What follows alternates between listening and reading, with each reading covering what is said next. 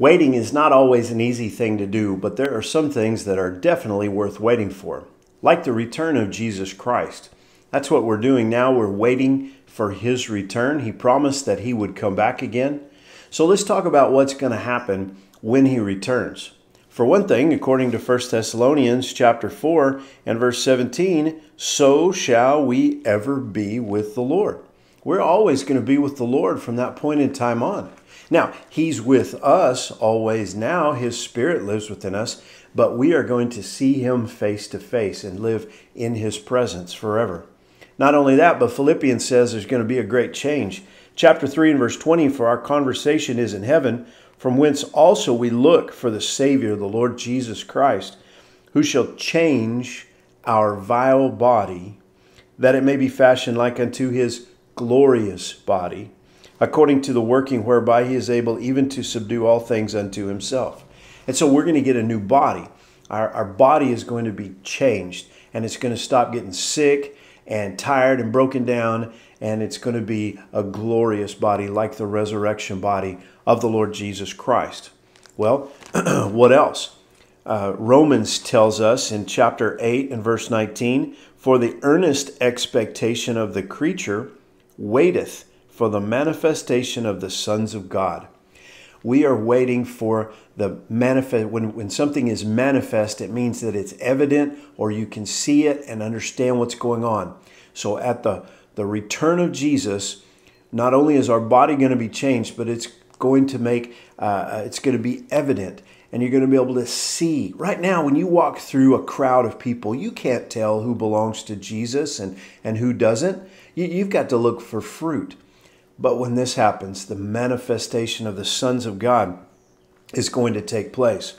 Verse 23 says, and not only they, but ourselves also, which have the first fruits of the Spirit, even we ourselves groan within ourselves, waiting for the adoption, to wit, the redemption of our body. You see, right now we groan because, well, we look forward to that new body. We look forward to the return of Jesus, but we're already and not yet. We've been given the promise of these things, and yet it hasn't completely come to fruition yet. But when he returns, it will. And that's going to be our the adoption. We're going to realize our adoption. And in verse 25 it says, but if we hope for that we see not, then do we with patience wait for it. That's where we are right now. We're waiting patiently for the return of Jesus Christ. 1 Corinthians chapter 1 and verse 7 says, so that ye come behind in no gift, waiting for the coming of our Lord Jesus Christ, who shall also confirm you unto the end. Isn't that good news?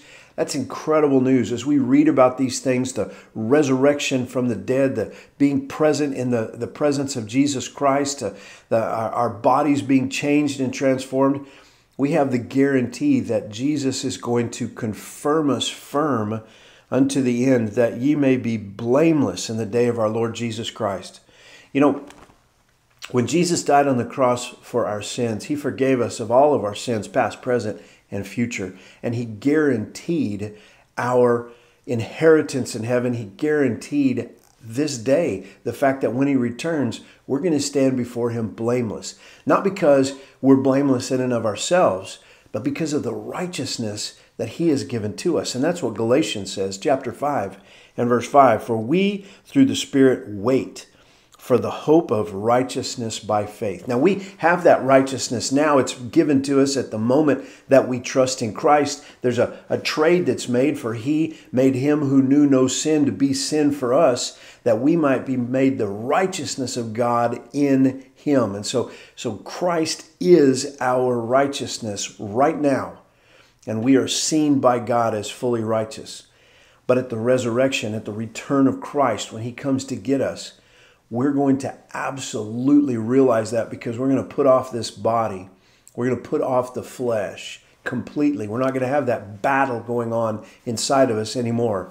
And we're going to have a new glorious body, and we're going to be in the presence of the Lord forever. I just want to encourage you this morning. Some things are worth waiting for, and the return of Jesus Christ is one of those things. I hope you're looking for his return. God bless you. Have a great day.